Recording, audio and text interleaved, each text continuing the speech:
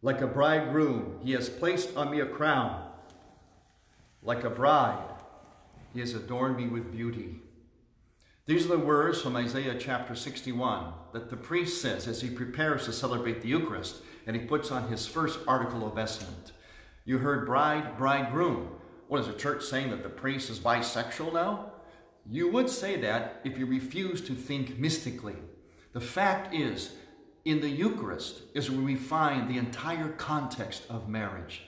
Listen to the Catholic Catechism, section 1617. The entire Christian life bears the mark of the spousal love of Christ and the church.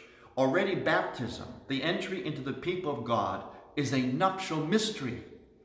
It is, so to speak, the nuptial bath, which precedes the wedding feast, the Eucharist. Listen to this, Catholic Catechism, section 2031.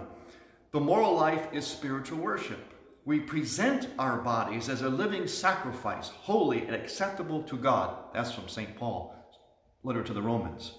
Within the body of Christ that we form, and in communion with the offering of his Eucharist.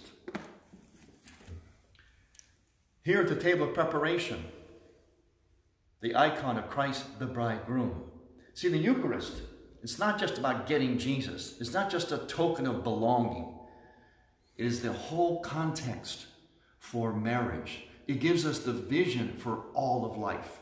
And we're going to see exactly how it is the context for marriage.